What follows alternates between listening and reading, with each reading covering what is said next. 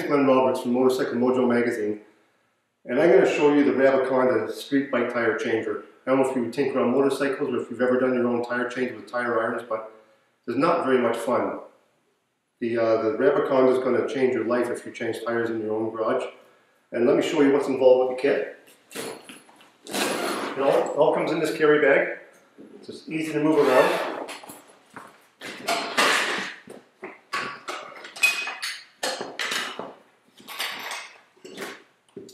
So this kit is the starter kit. It comes with grease brush, and the two accessories I bought after the fact.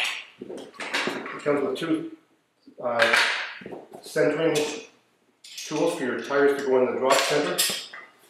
The duck head, standard duck head, strap,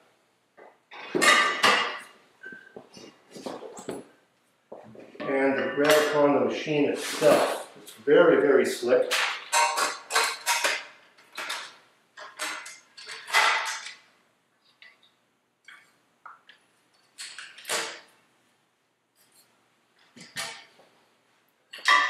Sets up in a couple of minutes. And that's it. Everything you need to change tires very efficiently. It comes with a manual, 35-page manual, clear pictures, color. The text is clear and understandable. Nice job. Even putting this together, you realize how quality of a piece this is. You can just feel the quality, and the fit and finish is excellent. It's all made in Europe. My first experience using this, I just got it unpacked, and I had a project bike with no rubber on the back tire. The rubber that came off it was 20 years old, hard as a rock. This machine put that tire on in no time at all. I was very, very impressed with it. So now moving on to modern tire. Speaking of stiff tires, this tire is off a 1250 GS Adventure Sport or Adventure Touring bike. Very, very short sidewall. And because it's an adventure tire, they're built very tough. They're very stiff tire because they take a lot of abuse. When you're on a trail, rocks, branches, roots. So they're very tough tires and short sidewall, which makes them tough as well. But the Rabaconda does it no problem at all. Let's take the air out of it.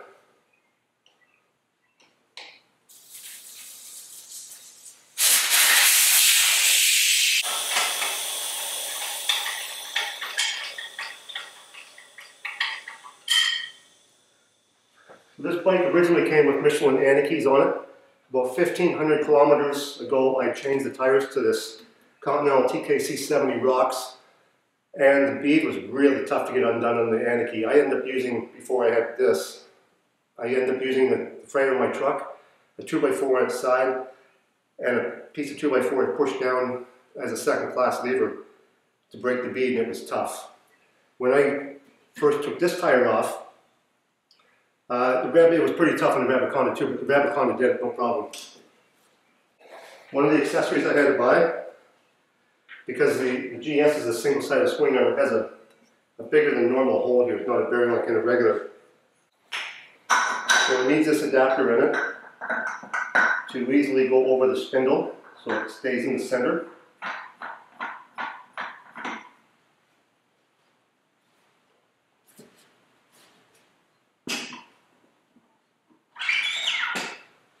So let's proceed to break the bead.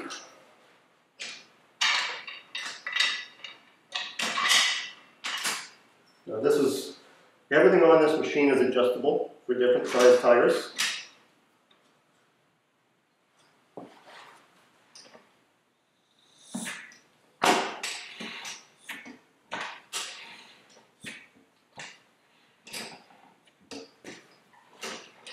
Okay, we'll flip it over.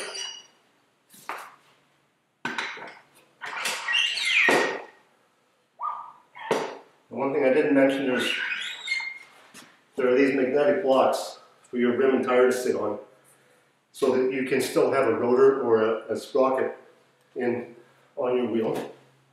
This block let it sit up above the machine itself.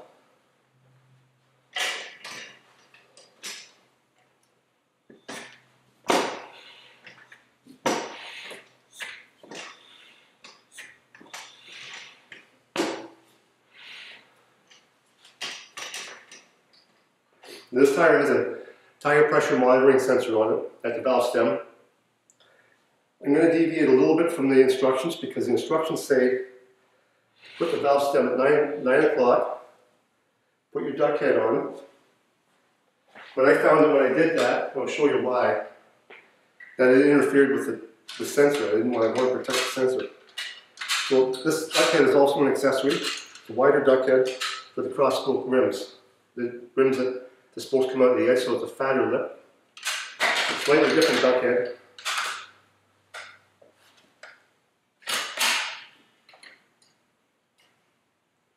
Now you want to start taking the tire off at the bottom. So we're going to rotate this 180 degrees. That puts my valve stem at 3 o'clock, which is what the instructions say. I find that the sensor got kind of caught up taking the bottom bead off. So I determined to have the valve stem at 9 o'clock. And you'll see,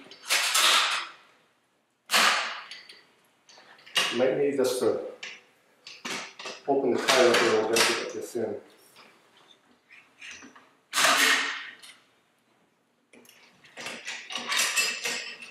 So now when we spin the tire, start at 6 o'clock, my valve stem and sensor is now at 9 o'clock.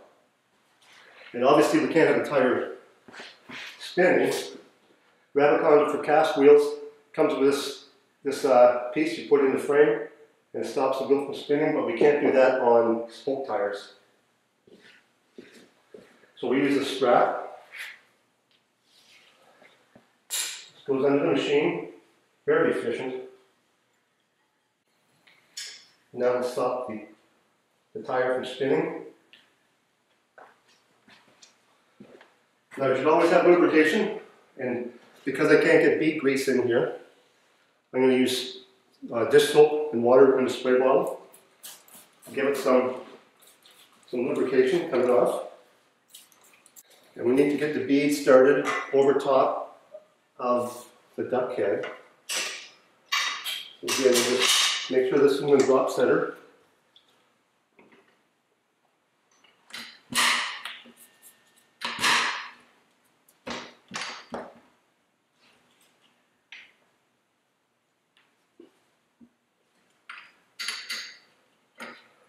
Just clips in behind. And remember, these are very stiff tires.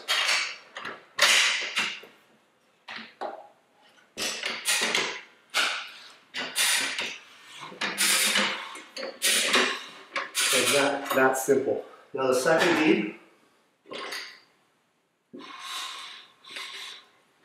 you need to get it up on the duck head as well.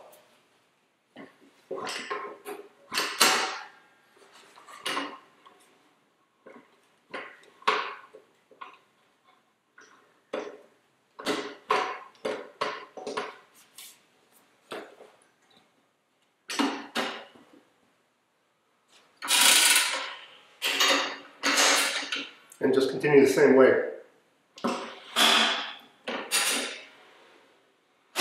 And you can see right around here, when the tire starts coming up, the bottom bead,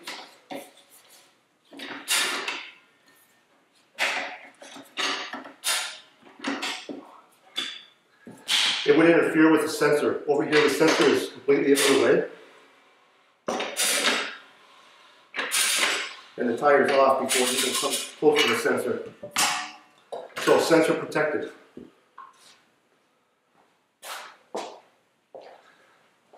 Now we'll just clean this up. You'll be putting normally on a new tire on, but I'm going to use these same tires because they're not very old.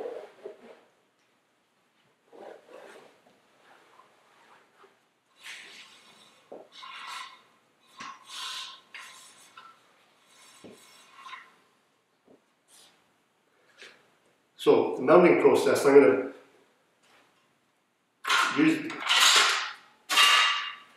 use bead grease this time. Works very well. I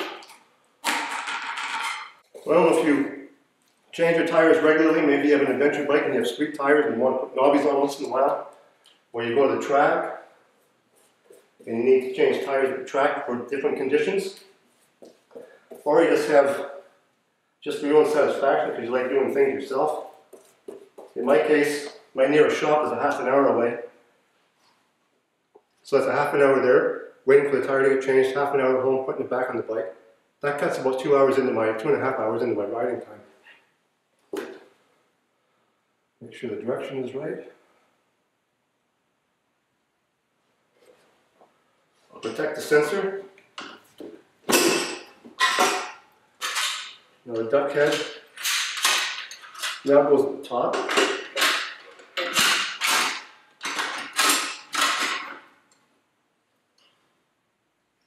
We want to get the tire just behind the duck head and over top of the tail.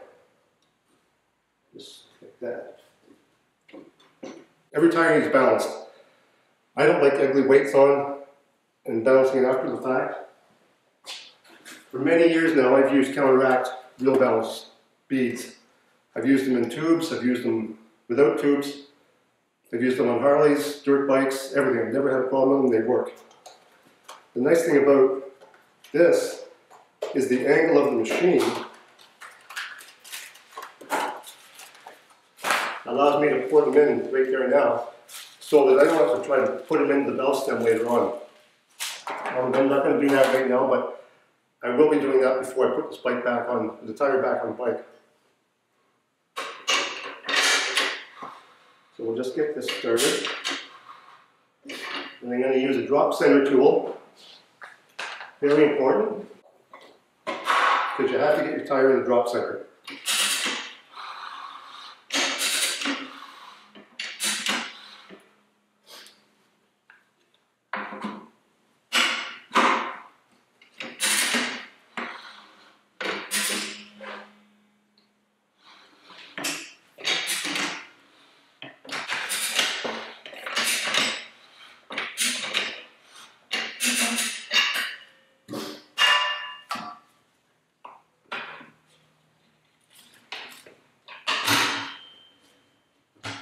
And that's it. That's as easy as it is to put a tire on and off on the Rabaconda street bike tire changer. Now you just blow it up, put it back in your bike, and you're done. After, I don't know, 4 or 5 or 6 practice runs, I had a tire on and off in 7 minutes. That's not including breaking a stubborn bead. But it's quick. Way quicker than me going to town to a tire shop. The Rabaconda, I mean, it's not cheap, but it does save you a ton of money over the years. The basic kit, just the basic stuff, is $5.89.